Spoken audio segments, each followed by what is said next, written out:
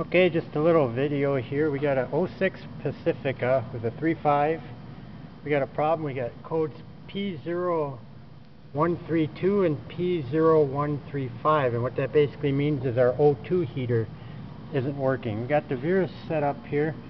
The key is already on. We're to functional test, and we got the functional test for the O1, or for the bank 1 number 1 heater. There's only two O2 sensors on here, just an upstream and a downstream. So what we're going to do now is we'll activate that test.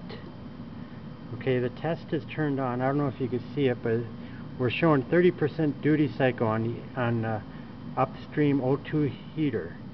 And when that heater is activated, this here voltage right here where it says 4.18, that voltage should start to drop even though the vehicle isn't running when the key is on. Okay, now what we did is we went to the component test before I started this, and I went to the lab scope screen, and what I did was I set it up so that I would have the O2 voltage on the green line here, which would be my channel 2, and on channel 1 I have the amp probe around one of the wires for the O2 heater, as you can see back here. And this is the upstream O2 heater. So as you can see, we're drawing amperage to that heater, although the voltage is not dropping. So we have some kind of problem with that O2 sensor. We'll just change the sweep rate here so we can probably see that a little better. We'll go to 1 second screen. You can see it's running about a 30% duty cycle, and yet our voltage here is staying the same at about 4.17.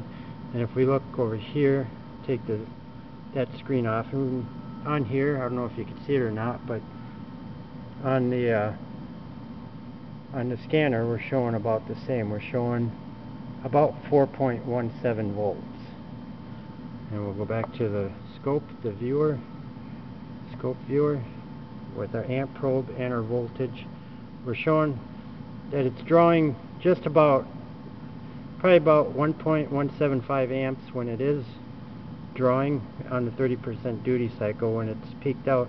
So the O2 sensor is drawing enough amperage. It's not a problem with the heater in the O2 sensor, but for some reason our voltage is not dropping. So it's either we got a PCM problem or we got a problem with the O2 heater.